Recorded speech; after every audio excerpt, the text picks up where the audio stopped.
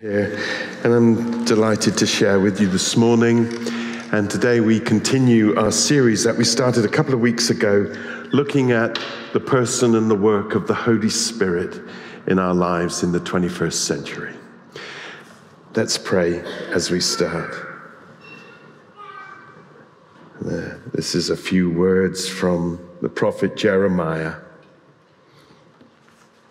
From the Lord through him. He says, "Thus says the Lord, let not a wise person boast of their wisdom, and let not a powerful person boast of their power, and let not a rich person boast of their riches, but let the one who boasts boast in this, that they understand and know me, that I am the Lord, who exercises loving kindness, justice and righteousness, and I delight in these things."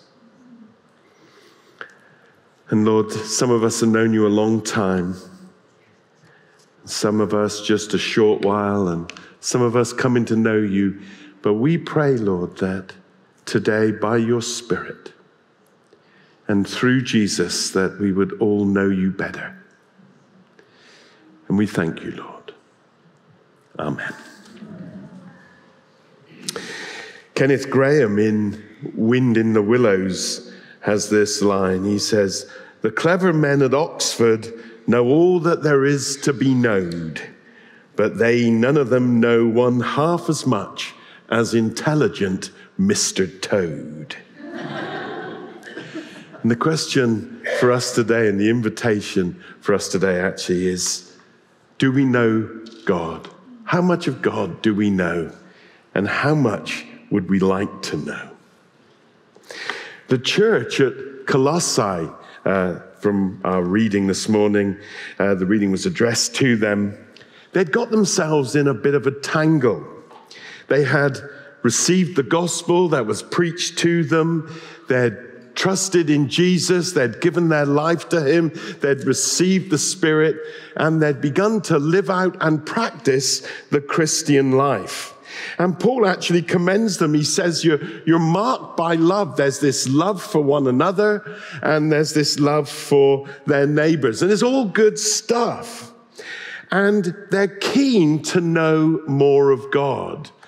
They know that they've just got a snippet, and that just expands in their desire to know more of him. But the problem is that a kind of crosswind or a current or an influence has come in that has sent them off on the wrong trajectory. And in their enthusiasm to know more of God, they followed a rather weird path. And they've gone all mystical into this kind of strange, esoteric, Gnostic, mystic labyrinth.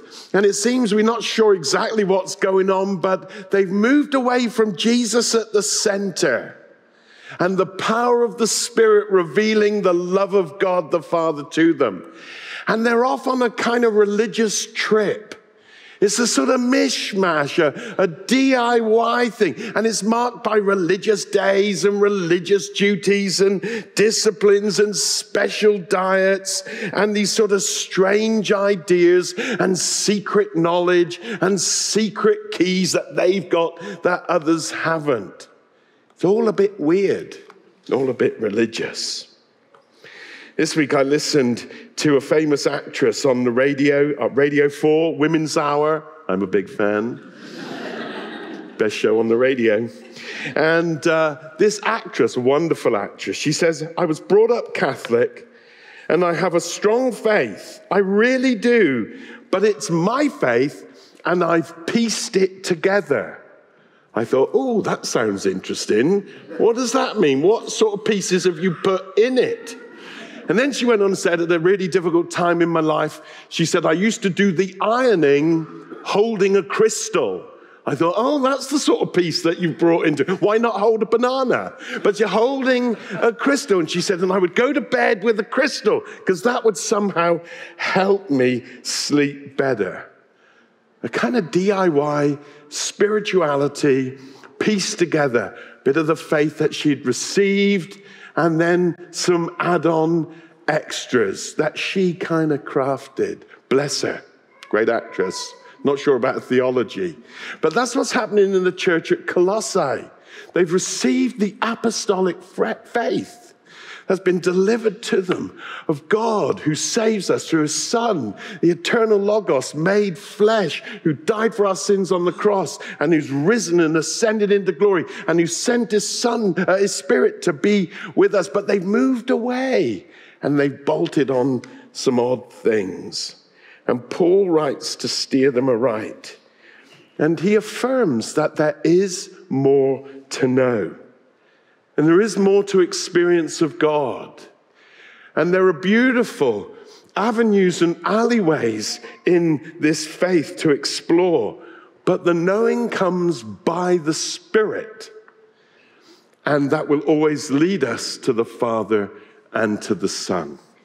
Well, I got a few headings for us this morning. And first is this, that the Lord God, he's always wanted us to know him more.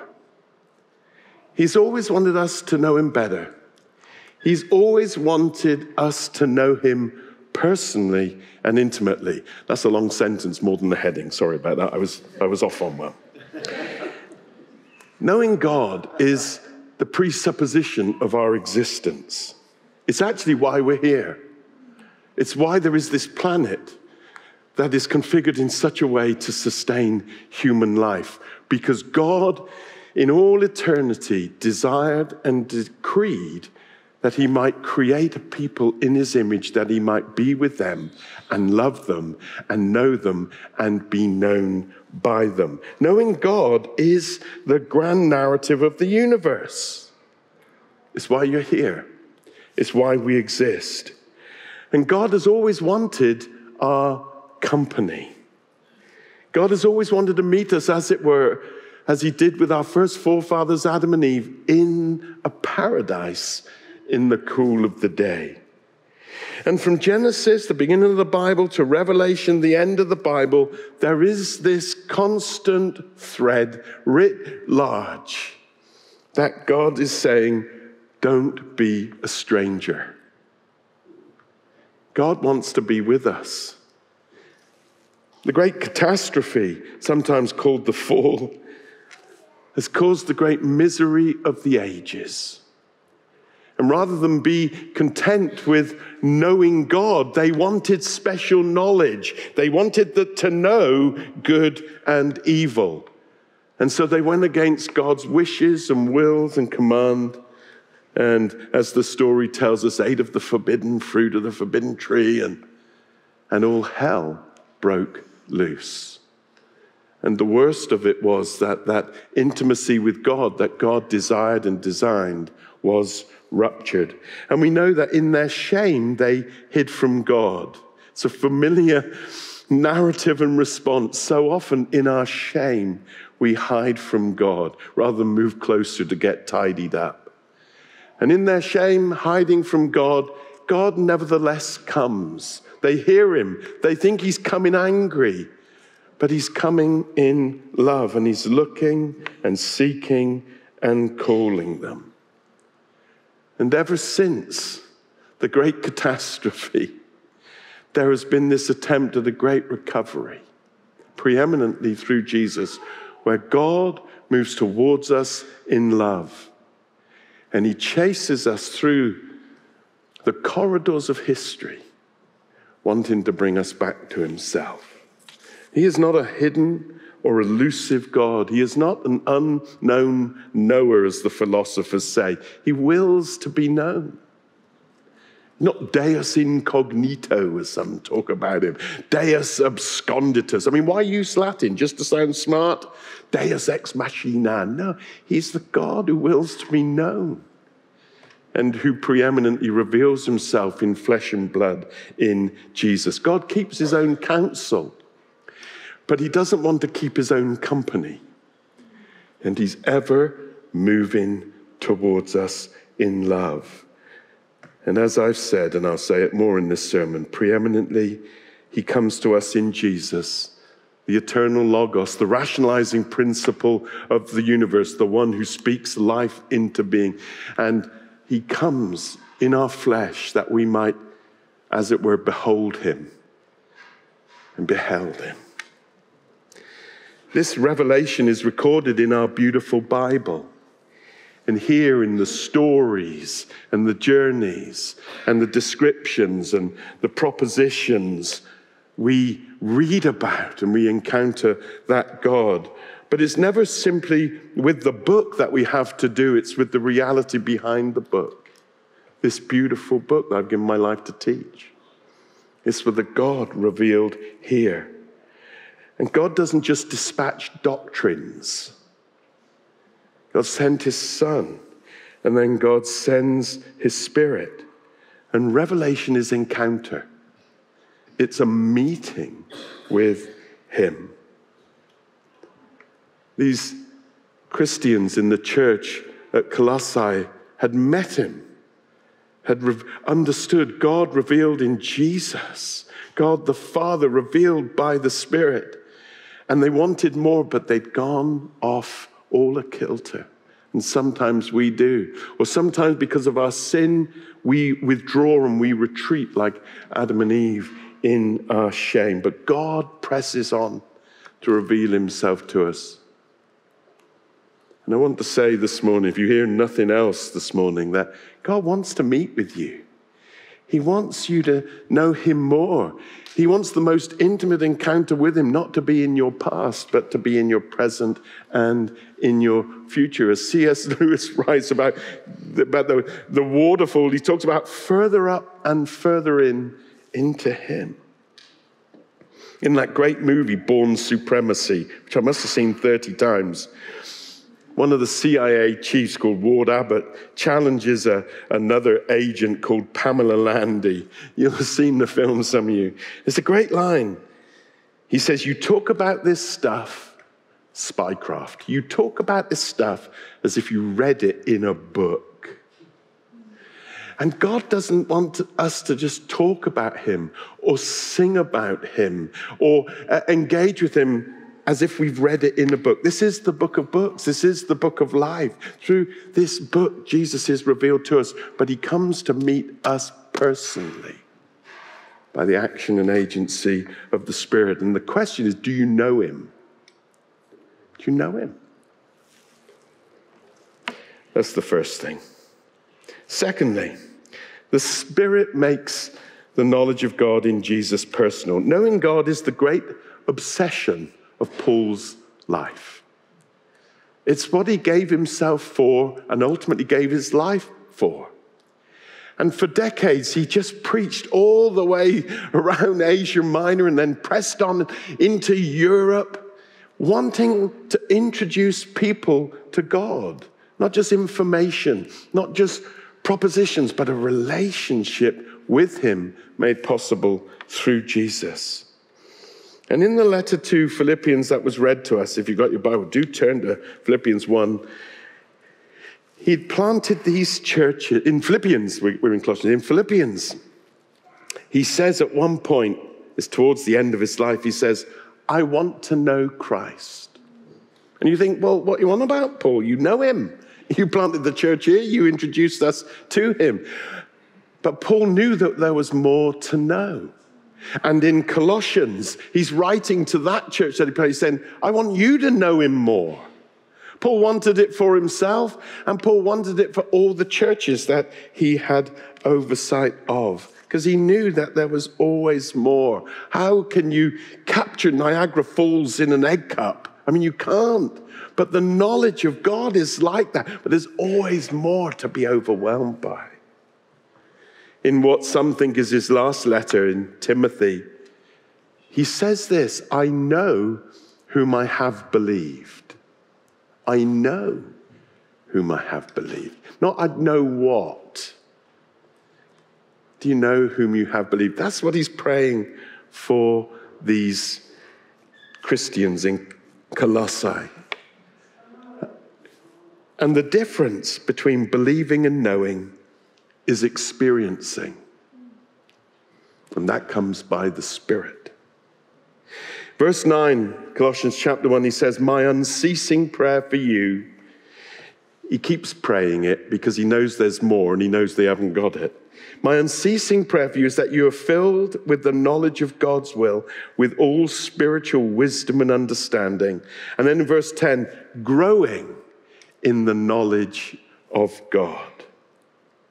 And Paul's prayer is that they know God. And twice he uses a word that can be translated fully know. It's an interesting word. The word for knowledge in Greek, as many of you know, is the word gnosis, from which we get our word diagnostic and diagnosis and gnostic, but not gnu. Knowledge. But the word that he uses, and it's an unusual word that's found mainly in his letters, is the word epignosis. And putting epi there beefs it up somewhat. Adding this epi to the gnosis, someone has said, is like an arrow that carries the knower direct to the object known. It's an intensifier. It's a kind of fan-assisted oven or a turbocharger on the car.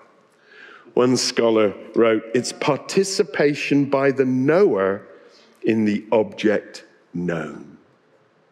I want you to fully know. I want you to come to this full knowledge, not just information, not just these propositions for discussion, but something fully known and owned. It's a truth that becomes metabolized in us and becomes part of us and real to us. It's an ingressive knowledge. It's a knowledge that gets on the inside. It's participation in that, the one that we know. Twice Paul refers to this full knowing in that little passage. Twice he alludes to the work of the Spirit as the one who does this. He talks about being filled with this knowledge. It comes from outside us, the agency and the action of the Spirit. Whenever Paul talks about being filled, invariably it's to do with the work of God's Spirit. And then he talks about wisdom and understanding. It's a beautiful little couplet we find in Isaiah 14, which talks about the work of the Spirit on the Messiah, wisdom and understanding, counsel and might, knowledge and fear of the Lord, and his delight will be in the fear of the Lord. And Paul is alluding to that. And saying it's the Spirit that fills us, that gives us this full knowledge of wisdom and understanding to fully know him. Knowing God comes from without, and it comes then within. It's the agency of the Spirit.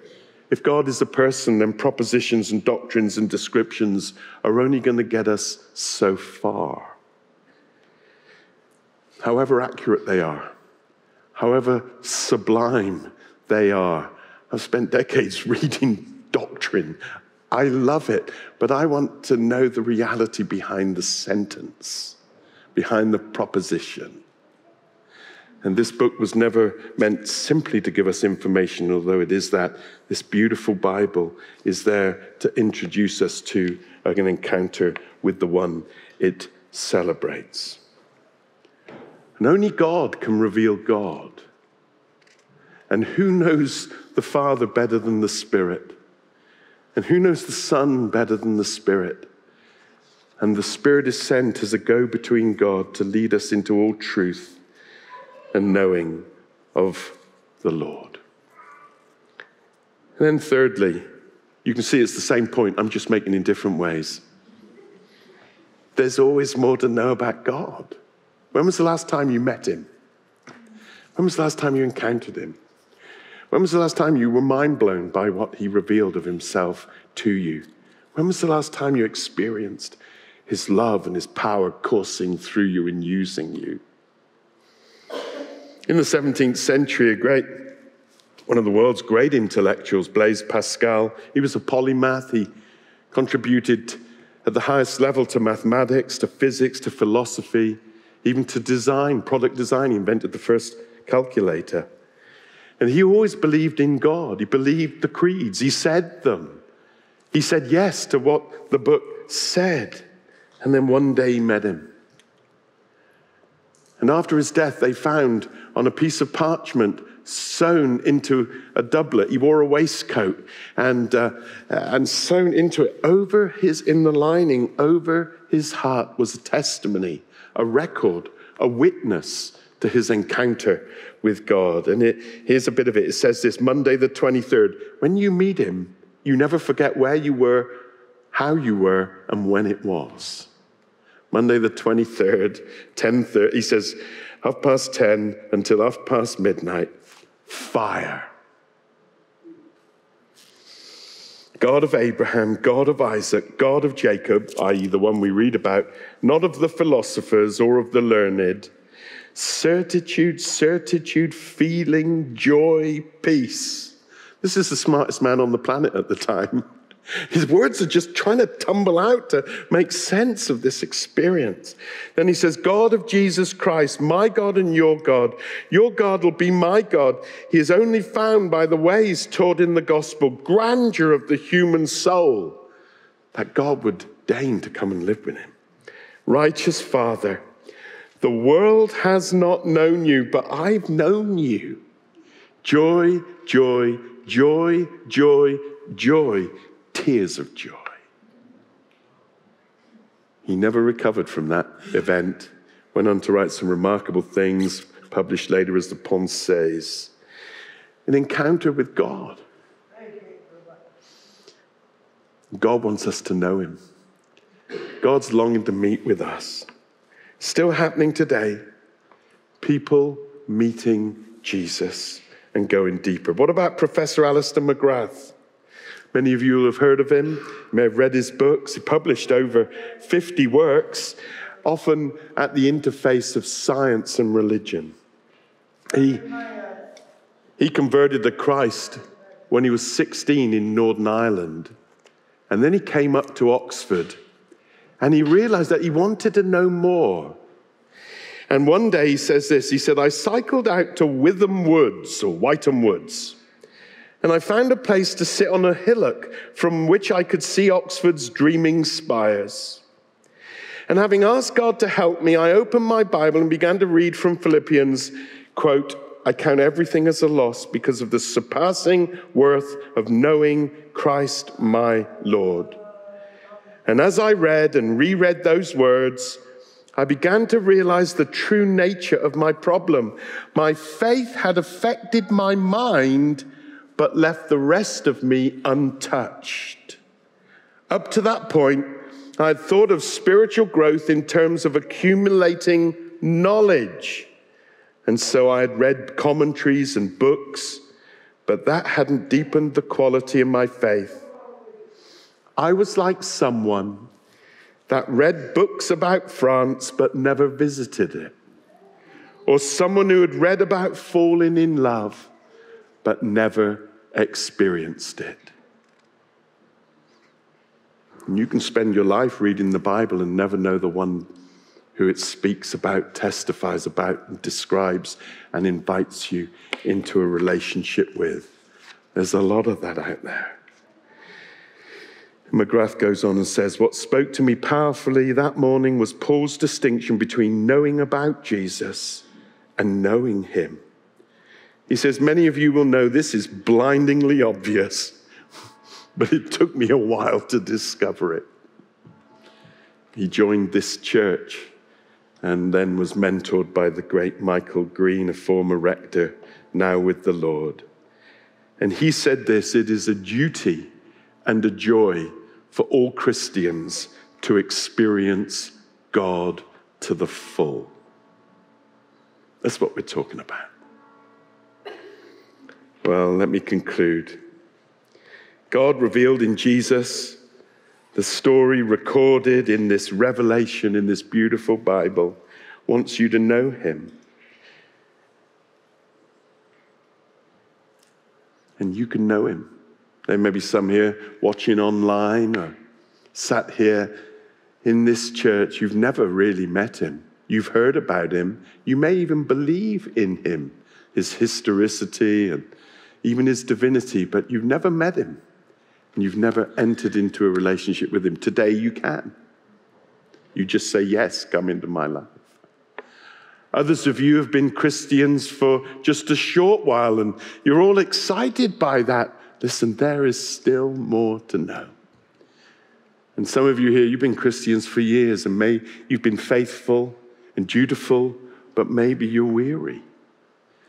And the Lord wants to refresh that relationship with you and to reveal himself more to you and to give himself more to you, to reveal Jesus to you, to pour the Father's love upon you and to fill you with his Spirit. Stephen, our rector, asked me this week, he said, what's the greatest difference knowing God makes? I actually wrote loads of stuff and then I deleted it because it just seemed pathetic.